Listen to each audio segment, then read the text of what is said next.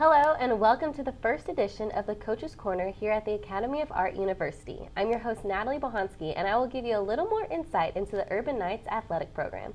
Today I'll be speaking with the new head coach of the women's golf team, Elaine Harris. Elaine was on the Indiana University's varsity women's golf team from 2004 to 2008. She was a four-time Big Ten varsity letter winner. She was named to the All-Central Region team in 2007 and had the opportunity to tour all over the world on the NCAA All-Star Gold Team. Thank you so much for being here, Elaine. How are you doing today? Great. Good. Thanks so much. All right, so you grew up in San Francisco. Tell me what it's like. How have you managed to come back? Was it different? How do you feel?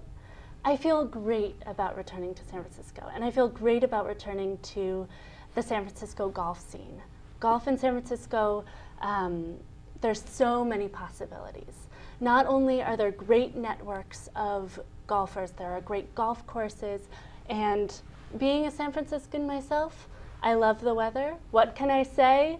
Great all year round, not much rain, cool. So there's none of this like zero. I used to wear, what is it called? Shield, the really thick. Dry fit. Dry fit. That's what I would call it. None of that stuff. We have cotton out here, so I'm really happy to be here. Good. Well, we're happy to have you back. So with all these recognitions that I just named off, how do you plan on taking these accolades and teaching your students?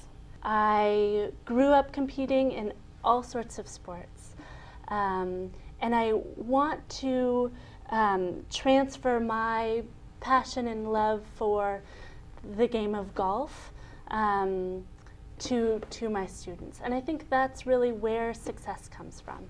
It's from enthusiasm and a love for the game. And so I'm going to start there as I begin my coaching.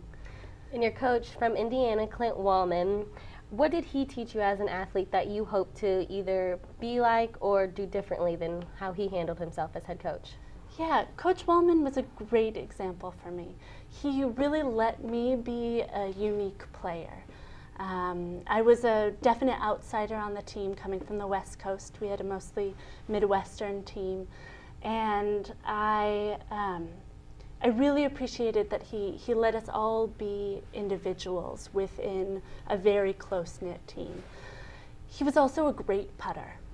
And I hope to share some of the techniques that he taught me as a golfer and share some tricks that he gave me, sort of like tools in my toolbox.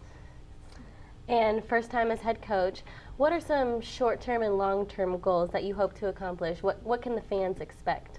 I don't care what fans think. I care about my girls and what they're going to get out of this program. And that's my short-term and long-term goal. I want to teach good golfing skills and let them excel in their golf game.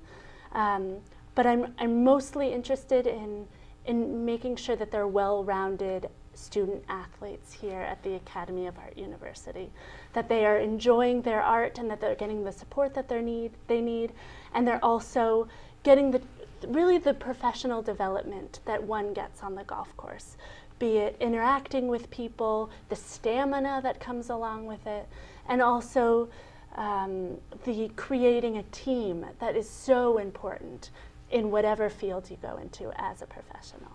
Well, Elaine, thank you so much for your time. Welcome back to San Francisco, and we're so excited to have you as an Urban Knight. Thank you so much, Natalie. This was fun. All right, stay tuned for episode 2 of the Coach's Corner, airing soon.